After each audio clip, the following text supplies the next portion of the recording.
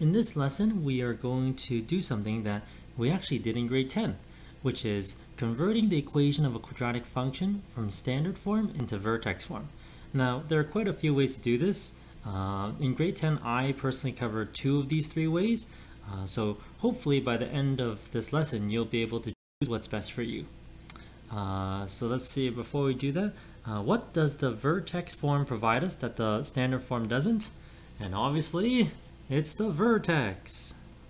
So if you remember from our discussions about quadratics in grade 10, you would remember that like standard form wasn't very good. Like standard form gives you the y-intercept and basically nothing else. But the factor form gives us the zeros, the vertex form gives us the vertex. So if you had a word problem that involved the maximum value or the minimum value of the function, then you would probably want to change it to vertex form, or at least find the vertex. Okay? Alright, so the different ways, let's see, we're going to complete the square. That's the classic way, probably the first way you learn how to go from standard form to vertex form. The new way is called partial factoring. And then we're going to have this shortcut because the x-coordinate and the y-coordinate of the vertex, they're basically, you can find them if you know a, b, and c when the equation is written in standard form, y equals ax squared plus bx plus c. But we'll get to that when we get there. I don't want to spoil that because I would argue that is a very efficient way of going about to find the vertex. So how do you complete the square? So just in case you forgot, you probably did forget if you haven't done it in a while.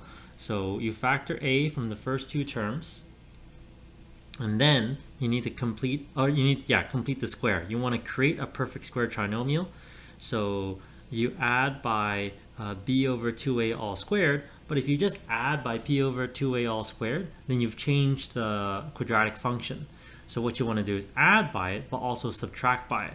But since you only really want the perfect square trinomial, we're going to take this 4th term out of the brackets, but then you need to multiply by a, and then you factor this and simplify, so you'll have the equation in vertex form.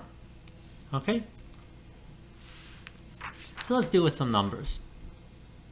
So let's take this and convert it into vertex form by completing the square. So I'm going to factor a from the first 2 terms, and then I'm going to create a perfect square trinomial. So divide by 2 and squared. So 2 divided by 2 is 1. You're going to square 1.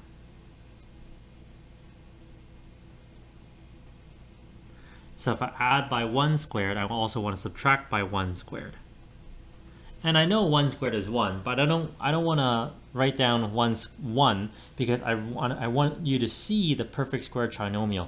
A squared plus 2ab plus b squared, so which is a plus b all squared.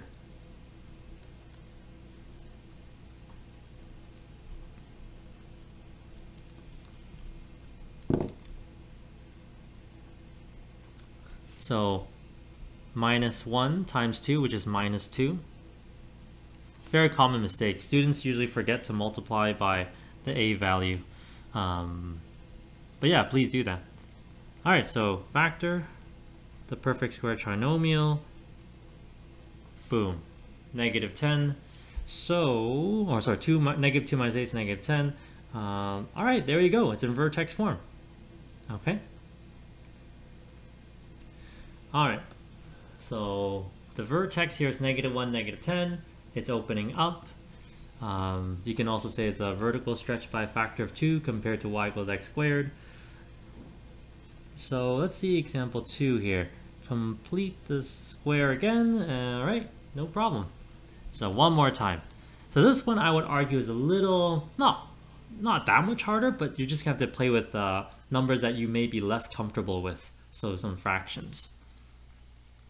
So factor out 3 from the first 2 terms. Okay, and then add by, oops.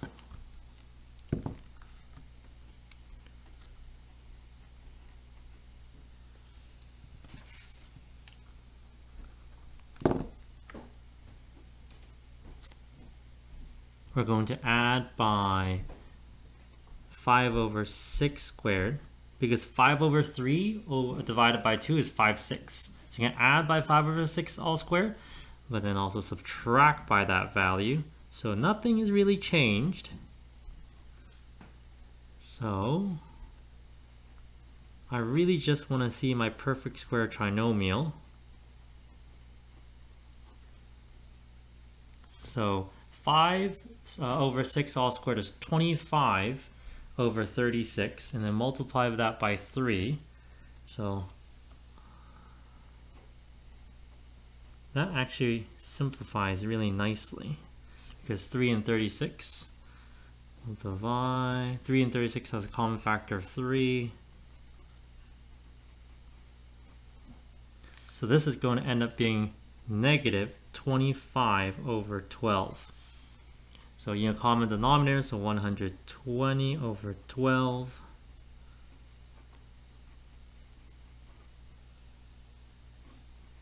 Okay, and then you're almost done. So that's 95 over 12.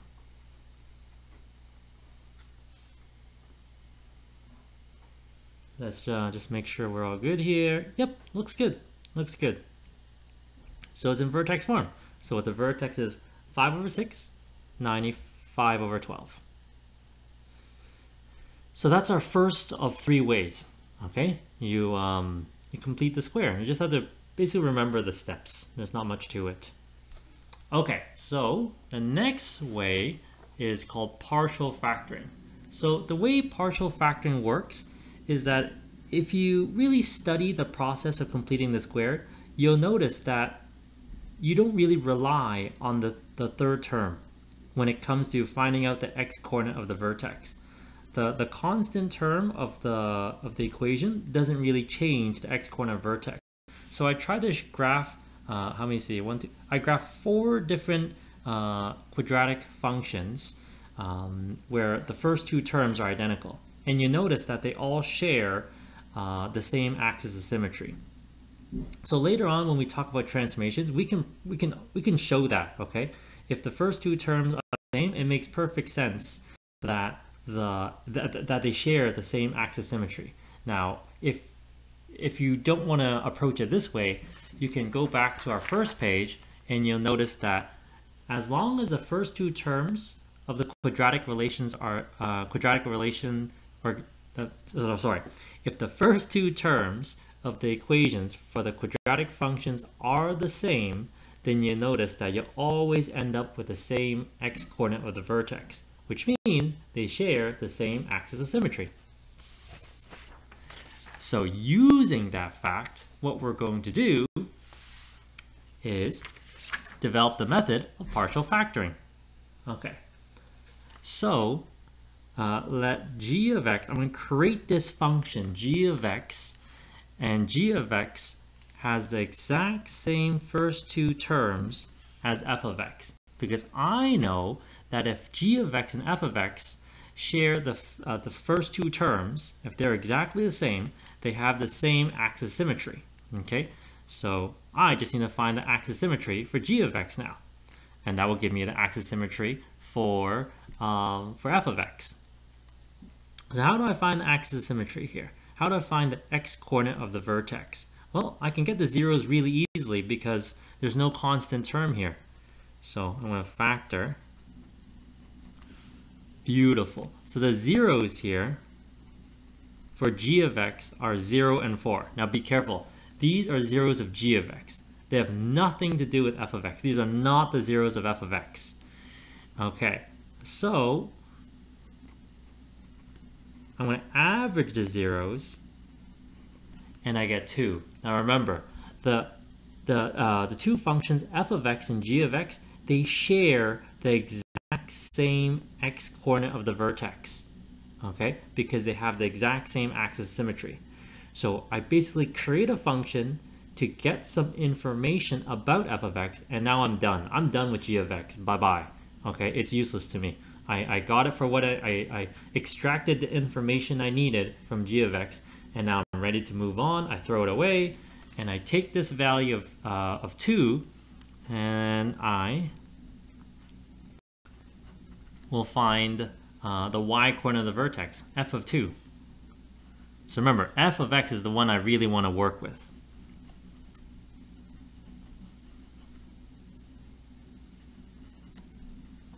Okay.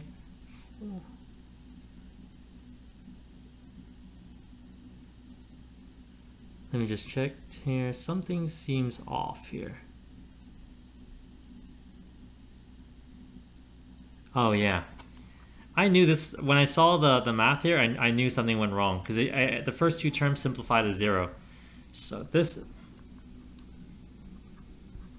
Okay. So the zeros are 0 and 2.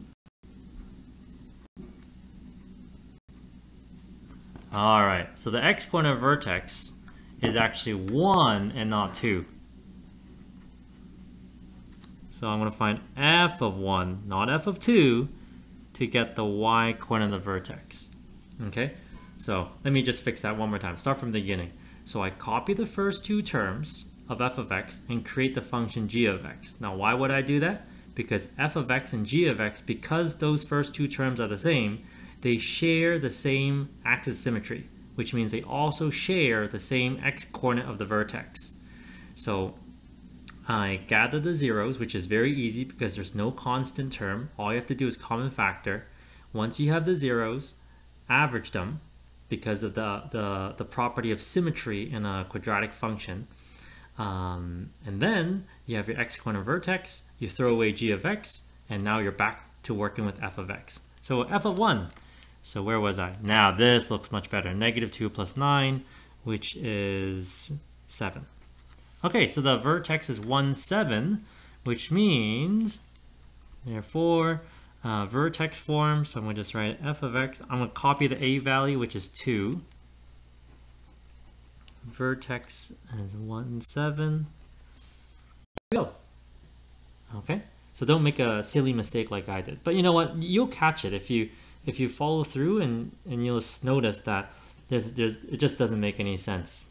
Okay, if you do enough questions, I don't want to spoil the secret, but by subbing in the x value of the vertex, you can see like you made a mistake. Okay, you can play around with the numbers. I don't want to give away the secret.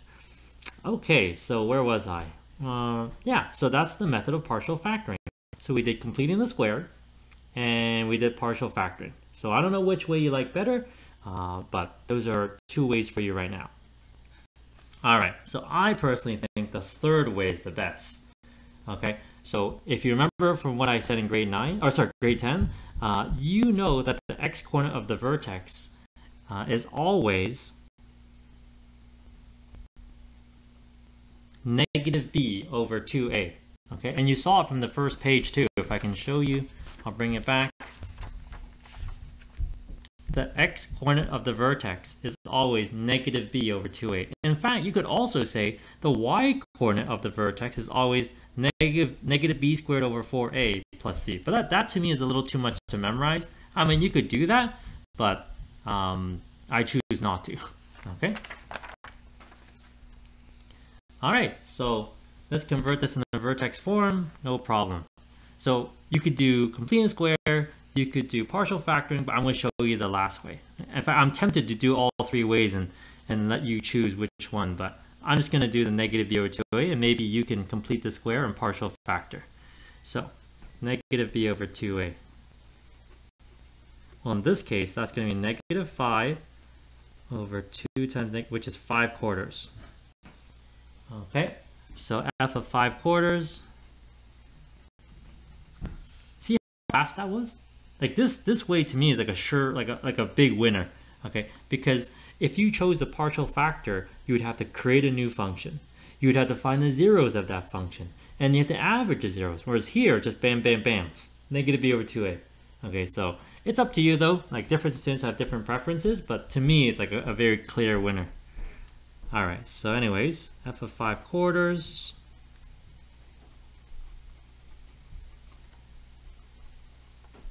All right, let's check.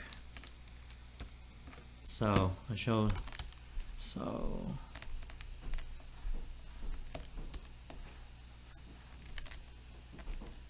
So 169 over 8. All right, so I got the vertex, and you can write it in vertex form.